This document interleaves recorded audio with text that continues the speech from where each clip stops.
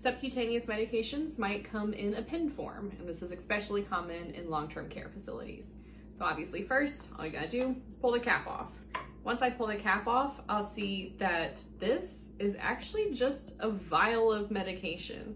So this is all filled with medication to begin with, and you can actually see that as I've been using it, the plunger is pushing the medication out and is moving down. So there are lines that delineate what number of milligram or milliliter or unit or whatever is measurable on my medication. So I've got those lines that delineate that, and that plunger is allowing that medication to be pushed out through the end of the pen.